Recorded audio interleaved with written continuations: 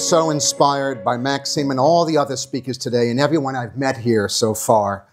Networking and schmoozing is such a crucial part of our work. I thought long about how I can be most productive and impactful today. What I have learned from my own experiences, pain, humiliations, and many, many failures. And how to spare you pain, humiliations, and failures, although they cannot be avoided completely, to be honest. So I decided to humbly distill 30-plus years of professional entertainment earning and experience into 15 minutes for you. Bottom line, creative success advice and creative entrepreneurship advice. So take out your pens and write. There's a lot of meat coming. It is inspired by my book, Beyond the Craft, What You Need to Know to Make a Living Creatively, which is now in its second edition.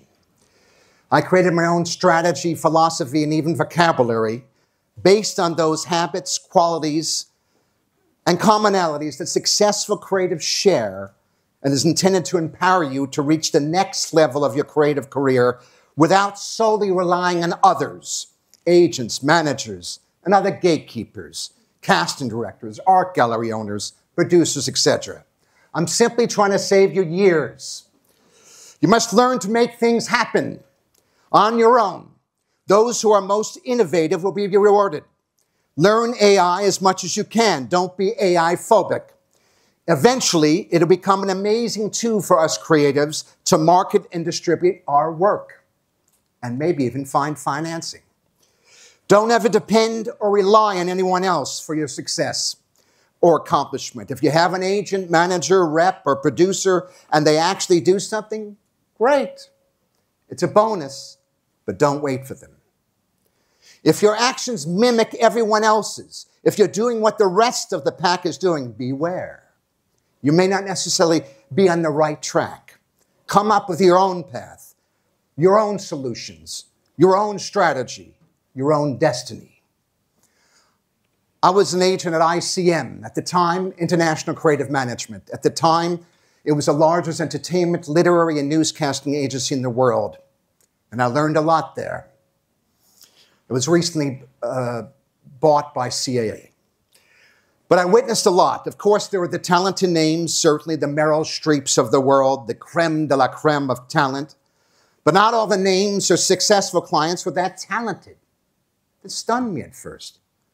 What qualities, traits, or habits did they share? Here are some. The most persistent people made it. The most knowledgeable people made it. Learn the business of your craft. Those who have the best networking and schmoozing skills. Those who really know how to bond with people. Schmoozing is a two-way street. You know how they can help you. How can you help them? Learn how to collaborate. Collaboration is key. Every meeting is an opportunity. Try to transform every meeting into follow-up action plans. Avoid being dictatorial or dogmatic or controlling.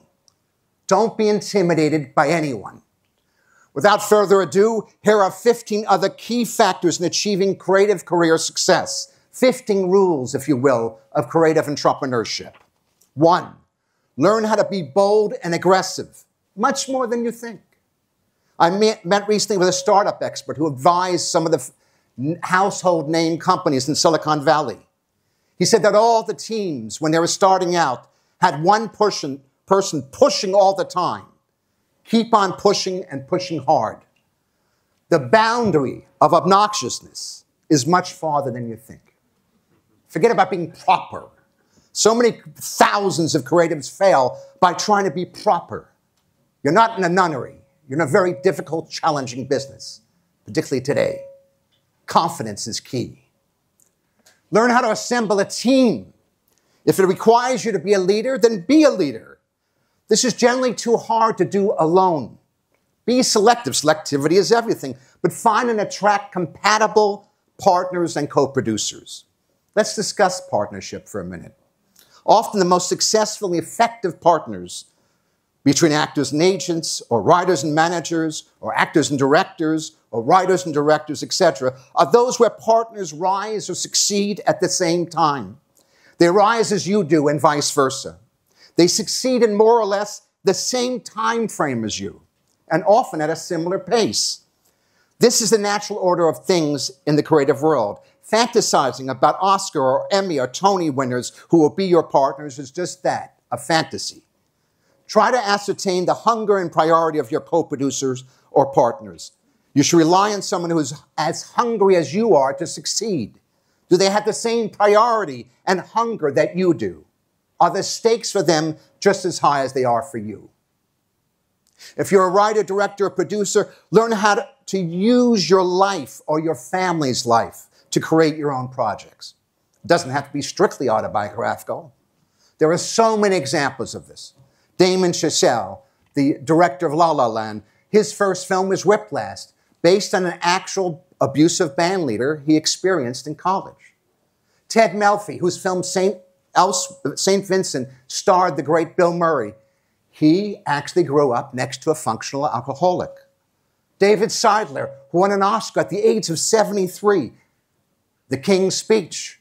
His father was a speech tutor to King George. So use what you know. When I first started in show business, I had to go to the Library of Performing Arts and put in dimes and quarters in the Xerox machine and make copies of these very expensive directories. You don't have to do that now. Become an Olympic researcher. Now you can find almost everything on the web. You can research almost everyone. AI, Google, IMDb, LinkedIn. Resourcefulness is an amazing advantage. The business is very stratified. You must research and locate the right people for you and your project and your craft. Persistence. The ability to pick yourself up when life or the creative business throws you a curveball, which it will. The ability to not quit when the going gets tough. The strength to not take no for an answer. The ability to find your way around a brick wall. Instead of getting your forehead bloody, find a way around it. My first feature film is Passionata. It's a sweet romance. See it. It's on Amazon Prime. I had to do 529 meetings. London, LA, New York, Miami, Istanbul, Berlin, Paris. I'm not saying you have to do 529 meetings to make your project happen, but probably 5 or 10 times more people you need to meet than you think. So maximize your contacts. It's a numbers game. One other thing. Successful creative professionals are problem solvers, not problem analysts.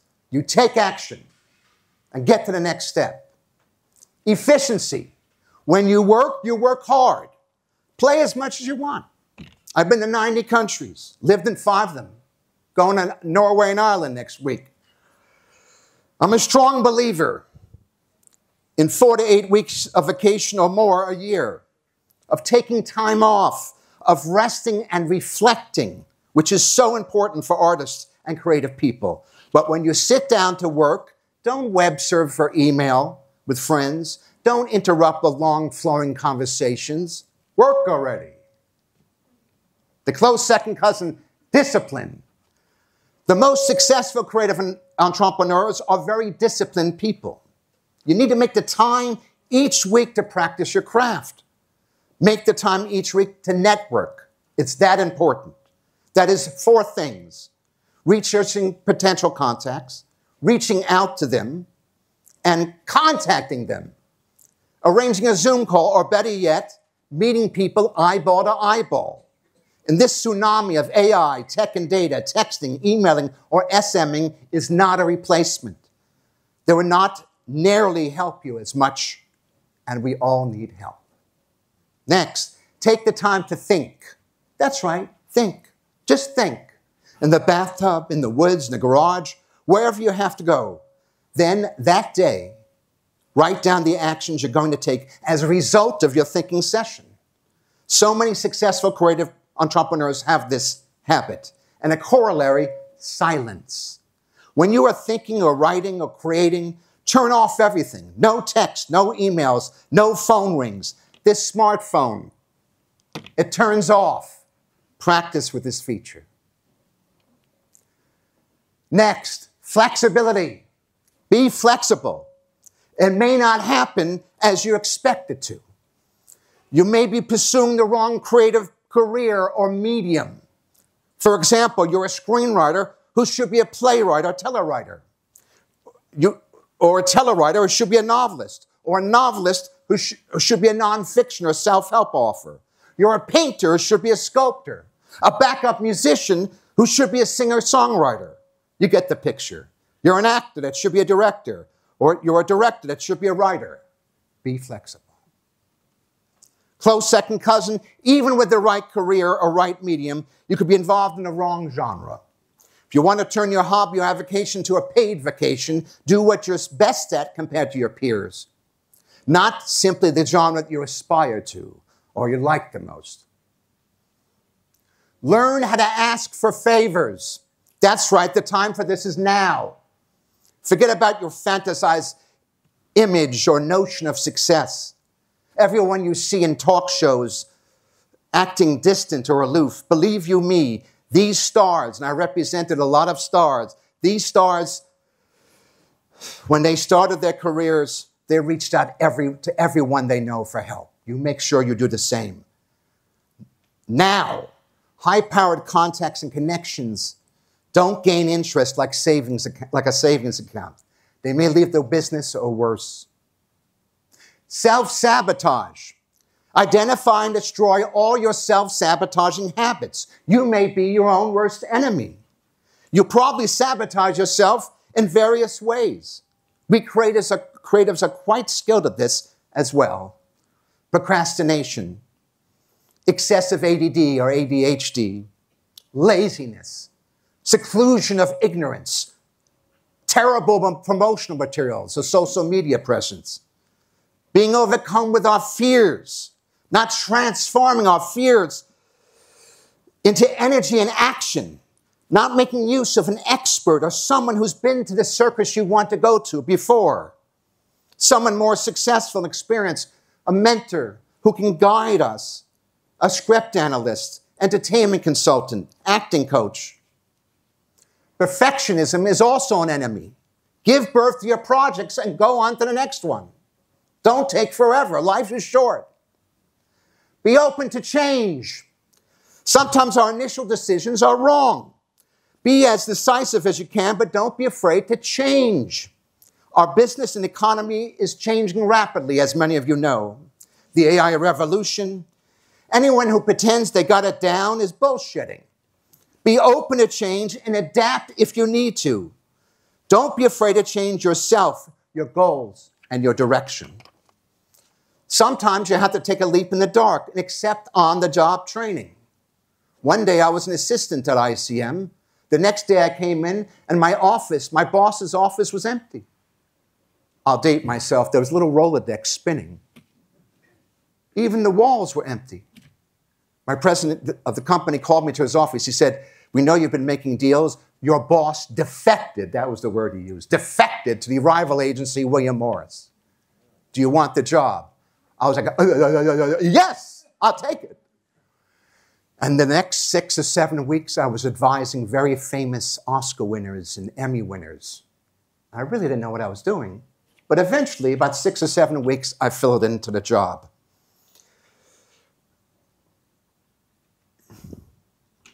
So, all of us, sometimes you have to take the leap in the dark and accept the on-the-job training. All of us creative professionals have done this. It's like parenting. We're never completely prepared. Go for it. Next, learn the business. Sounds simple, but many creative professionals fail because not only are they going after the wrong career goals, but also they don't fully understand their business. Once again, you need to figure out what you do best compared to other creative professionals. And then figure out who are your primary contacts, which are defined in the book as people who can hire you, represent you, or invest in you. Those are your primary contacts. Figure out who your primary contacts are and meet them. Write down your goals. That's right. Write down, it may sound overly organized, but many studies confirm that those who write down their goals will achieve them quicker than those who don't. 1 month from now, 5 months from now, 1 year from now, 5 years from now, What are your goals? Write them down. I can be reached at GetReal, R-E-E-L, GetReal, R-E-E-L. I do coaching, consulting for productions, and script analysis and rewrites. I'm also at www.jimjermanok.com. The main thing you must understand, you need to trust yourself, believe in yourself. You deserve it. You have the talent, the power. Don't be insecure ever. If I can do it, you can do it. You have the time and hopefully the energy. Don't put yourself down or sell yourself short. Never be intimidated by anyone. Feel entitled, like you're a king or queen, and your creative career will explode. Make a difference, pay it forward, try to improve the world. Thanks so much for listening.